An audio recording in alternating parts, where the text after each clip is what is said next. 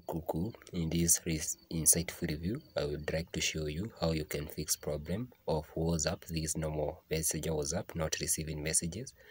Though it is so hard to get a normal messenger WhatsApp not receiving messages, the problem mainly falls in the advanced WhatsApp modes.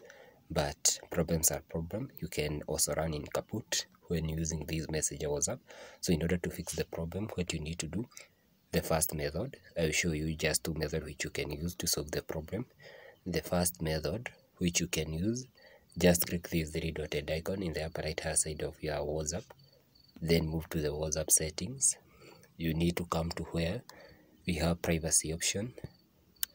So notice if the WhatsApp read receipt, which is here, is turned off, ensure you turn it on. This is the first method which you can use. When you do these updates, just come to the normal screen, and now you can log out.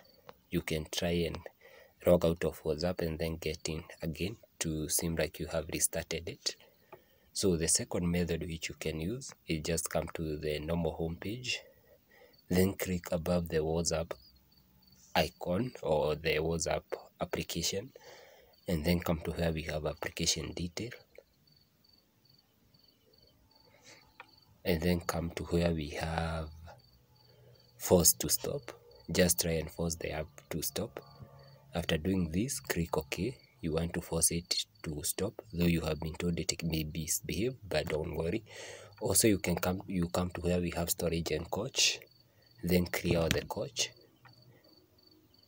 Then you can try and get back to WhatsApp and try and check if you get the message or you start receiving messages.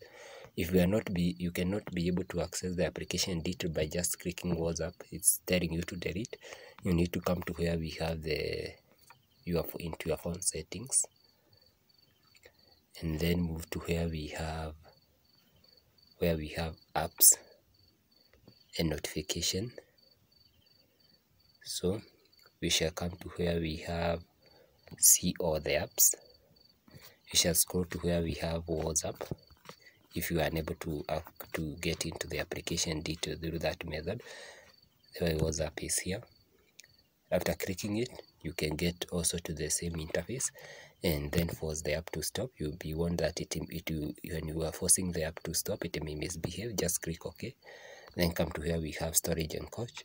You can just clear the cache. And I think using this method, it will be so hard not to be able to start receiving messages in the normal WhatsApp. So thank you for watching. Kindly don't forget to give the video a thumb up and also a subscription so that you not miss out any of my future running content like this. Thank you.